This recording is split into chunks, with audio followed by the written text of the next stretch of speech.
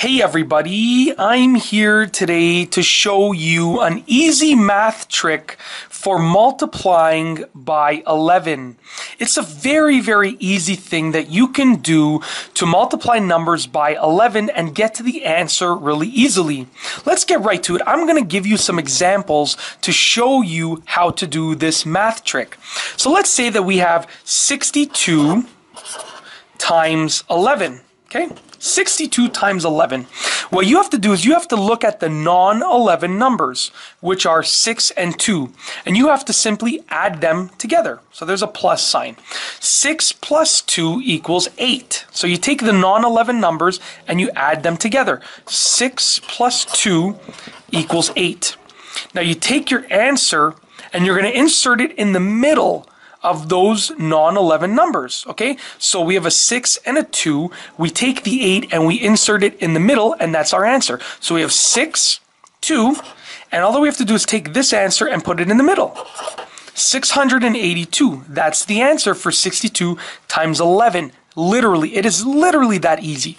Now I'm going to give you another example because sometimes when you add the non-11 numbers together, you're going to get a number that is 2 digits long, okay? So I'm going to show you how to do that. So let's say that we have 76 times 11, okay? 76 times 11. So we have to add these non-11 numbers together. We have to add 7 plus 6. 7 plus 6 is equal to 13. And if we do 7 plus 6 is equal to 13, you see that this answer has 2 digits, not like this one. This one only has 1, this one has 2.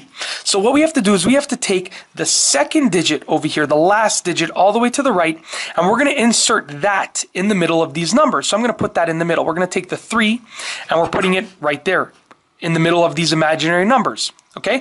Now, the right number of these non-11 numbers stays the same.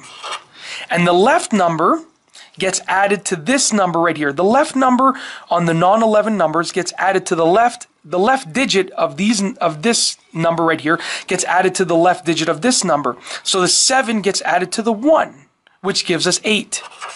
836. So it's virtually the same thing, you know, when you have two digits as part of this answer. However, all that you have to do is take this digit right here and you add it to this digit over here. Okay? It's literally that simple. And that's basically it. In this video, I have shown you an easy math trick that you can use when you are multiplying numbers by 11. And that's all I have for you today. Thanks for watching.